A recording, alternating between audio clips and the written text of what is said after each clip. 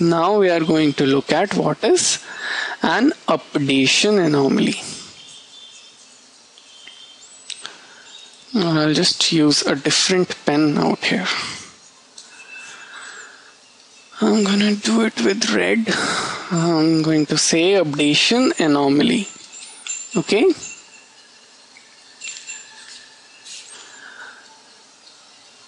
Now in updation anomaly, I am now again going to copy my table out here. Okay. I think this is good. Okay, I have my table. Now let's suppose the research department is now transferred to some other location. Okay, it is now in, let's suppose, Las Vegas. Okay, you cannot do research in Las Vegas here.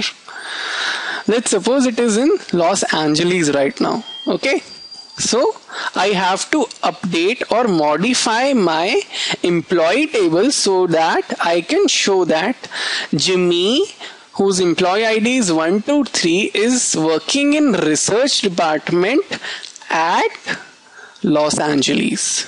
Okay, so I write Los Angeles over here.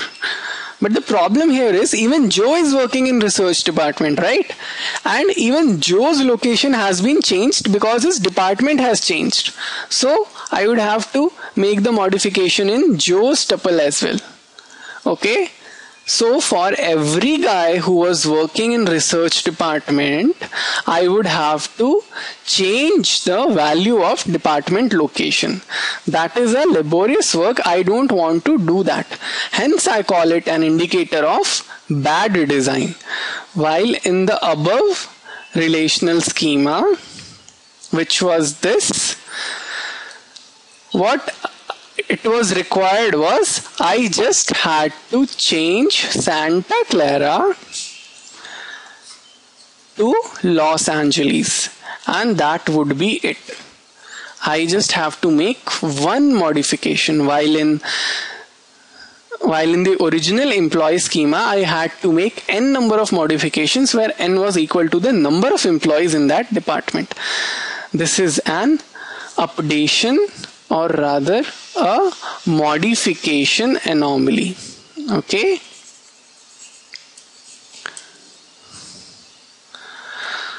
Now the next anomaly, or rather the next indicator of bad design, is null values. Okay.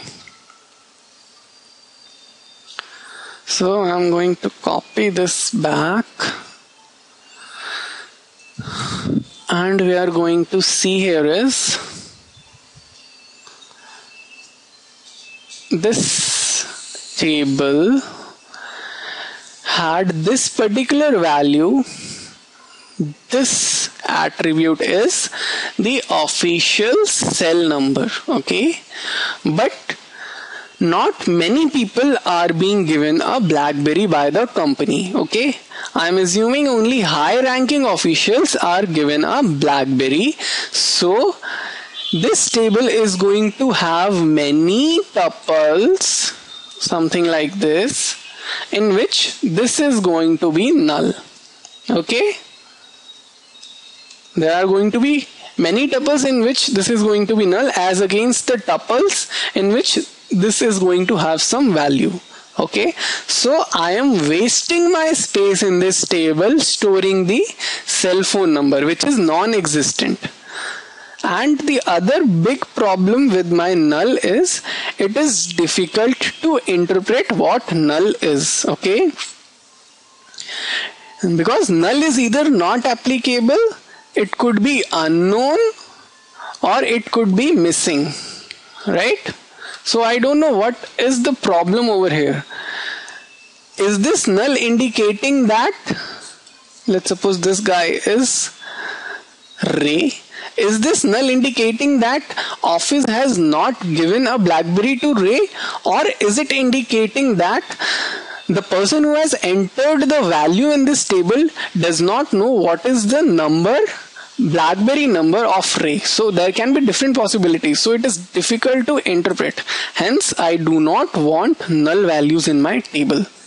There are two problems: how to interpret it and why waste space storing it. So if instead of this, I could have created a table which had something like, let me copy this. Okay. Instead of this, what I'm saying is, I have this table and I do not score official cell number over here. What I do is I complete this table, okay, and I create a new table in which I am going to store EID and I am going to store the official cell. Okay, so I have shortened my table and I call this table as employee details and I call this table as employee BlackBerry. Okay, so now I do not have to store null values for the guys who do not have a BlackBerry.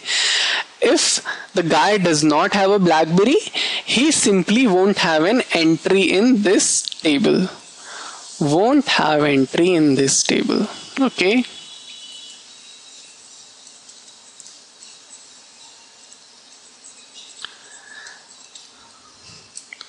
Guy, or rather have it a different color, guy with no BlackBerry would not have an entry in this table. Therefore, I am not storing null values, I am saving my space over here. Also, one more thing is, if suppose I have entry like this, 783 null, then it indicates that since this is a BlackBerry table, it indicates that this guy has a BlackBerry, but as of now I do not know the cell number of that BlackBerry. Okay, so my interpretation has become easier. So that is how I eliminate null values and why null values was a headache for me. Okay.